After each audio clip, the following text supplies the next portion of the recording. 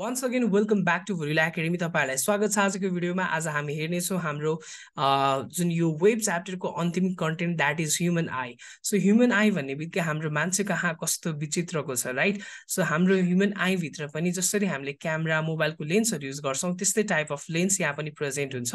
एउटा हाम्रो human आईको property के हो भने ह्युमन आईले सधैं रियल इमेज नै प्रोडक्सन गर्छ, राइट? अब रियल सँग सधैं कस्तो आउनुपर्छ, इन्भर्टेड इमेज आउनुपर्छ। सो यसको अर्थ जति पनि हामीले कुराहरु देखिरहेका छौं नि, जस्तै हामीले रुख देख्छौं, राइट? यो रुखलाई हाम्रो आँखाले खासमा हेरेर त यसरी उल्टो देखिरहेको हुन्छ। हाम्रो आँखाको पछाडी एउटा फोटोग्राफिक प्लेट हुन्छ जसलाई हामी रेटिना भनेर भन्छौं। यो रेटिनाले हाम्रो जुन देखिरहेको ट्री छ त्यसलाई उल्टो इन्भर्टेड इमेजको रूपमा बनाउने काम गर्छ। तर हामीले हरेक कुरा सुल्टो देख्छौं। तपाईले मलाई सुल्टो देखिराख्नु भएको छ, मैले कुनै कुरा हेर्छु भने सुल्टो देखिरहेको छु। यो एक्ज्याक्टली कसको काम हो भने इन्भर्टेड इमेजलाई हाम्रो ह्युमन ब्रेनले सुल्टो देखाउने काम गर्छ। हेर कस्तो अमेजिङ फिचर, राइट? हामीले जे कुरा पनि देखिरहेका छौं त्यो रियल र इन्भर्टेड हुन्छ, तर ब्रेनले त्यसलाई करेक्ट गरेर सिधा बनाउने काम गर्छ। ओके ल, अब हामीले अर्को एउटा कुरा हेरौं। जस्तै यो मान्छेको आँखा हेर, यो मान्छेको आँखा हेर्छौ भने तिम्रो यो प्युपिलको साइज एउटा नर्मल छ।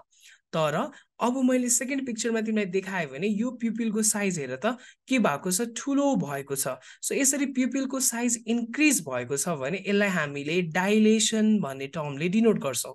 प्युपिल के भयो, डाइलेट भयो। अब प्युपिल डाइलेट कहिले हुन्छ भनेर तिमीलाई एससीमा क्वेशन आयो भने प्युपिल डाइलेट हुने नेचुरल कन्डिसन भनेको तिम्रो रेज अफ लाइटहरु कम भएको बेला। जस्तै इभिनिङ टाइममा तिमी कहीं बाहिर गइरहेको छौ भने रेज अफ लाइट त कम हुन्छ, त्यही भएर तिम्रो आँखाले अब प्युपिललाई डाइलेट गर्छ, जसको कारण रेज अफ लाइटहरु धेरै भन्दा धेरै तिम्रो आँखा भित्र छिरोस् र जसले गर्दा तिमीले मजासँग इभिनिङ टाइममा पनि त्यो दृश्यहरु देख्न सकोस् भनेर। अर्को कन्डिसन कुन बेला पनि हुन्छ भने तिमीलाई कुनै कुरा इन्ट्रेस्टिङ लागिरहेको छ सुन्नमा, अथवा तिमीले मन पराउने मान्छे तिम्रो अगाडि छ भने त्यति बेला पनि डाइलेट हुन्छ। ओके, यो पोइन्ट याद गरे। एउटा रिसर्चले भनेको छ if you are looking at your girlfriend, हैन, गर्लफ्रेन्ड छ भने हेर्छौ भने 45% सम्म तिम्रो प्युपिलको डाइलेसन हुन्छ। अनि तिमीले जस्तै पढाइरहेको टिचरले एकदम इन्ट्रेस्टिङ तरिकाले सुनिरहेको छौ भने त्यति बेला पनि तिम्रो प्युपिल चाहिँ मजासँग डाइलेट हुन्छ। ओके, अब डाइलेसन अफ प्युपिलको अपोजिट के हुन्छ, पक्कै पनि कन्ट्र्याक्सन अफ प्युपिल। यो सेकेन्ड कन्डिसन डाइलेसनको भयो भने थर्ड कन्डिसन चाहिँ कन्ट्र्याक्सनको भयो।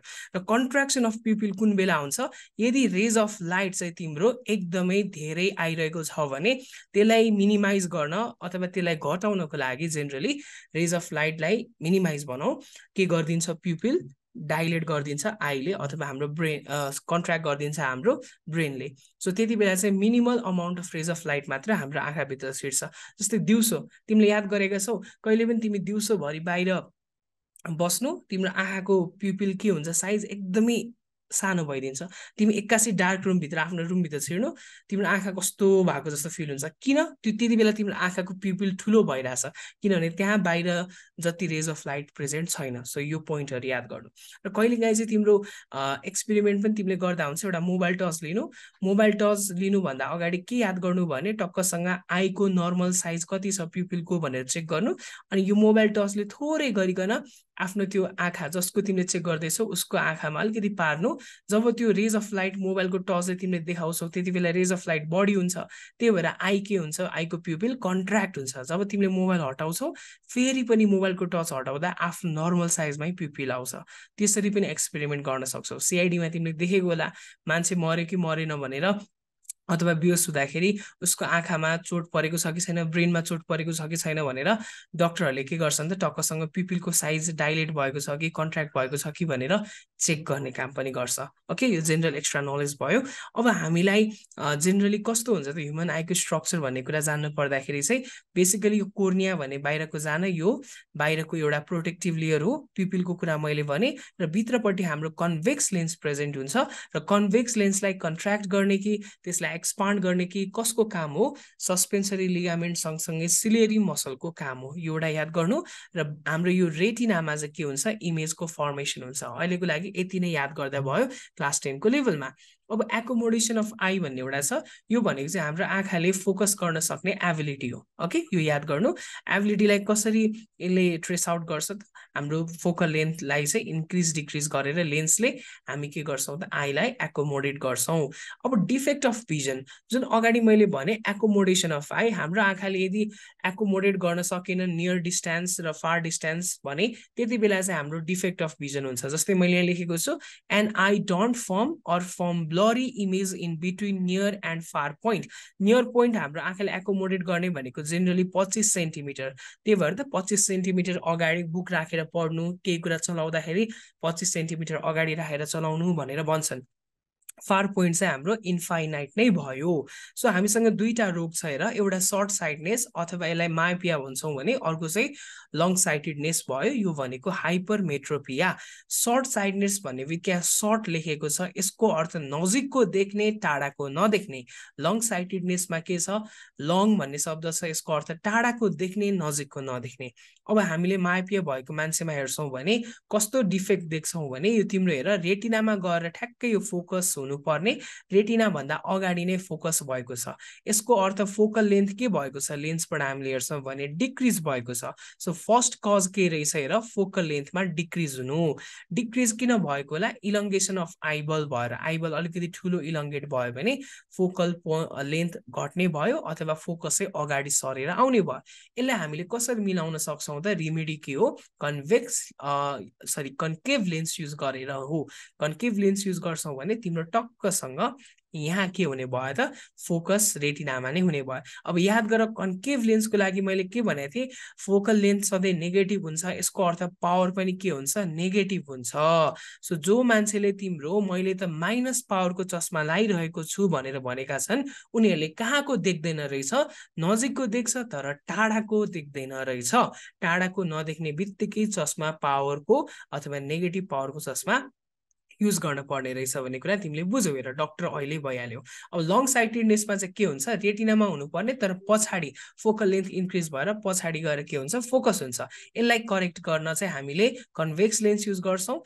कन्भेक्स लेन्स भन्ने बित्तिकै पावर केमा हुने भयो, पोजिटिभमा। त्यही भएर यदि टाढाको देख्ने नजिकको नदेख्ने मान्छेको चस्माको पावर तिमीले गेस गर्न चाहन्छौ भने के गेस गर्छौ, सधैँ नेगेटिभ नभइकन पोजिटिभ हुन्छ। अब यो कज के हुन सक्छ, टाढा जानुको रिजन, यहाँ फर्स्टमा त के भए, फोकल लेन्थ इन्क्रिज भए, अनि अर्को भनेको आइबलको कन्ट्र्याक्सन। अघि इलङ्गेसन हुँदा चाहिँ सर्ट साइटेडनेस, कन्ट्र्याक्सन हुँदा चाहिँ लङ साइटेडनेस। ओके, यो कुरा याद गर्नु।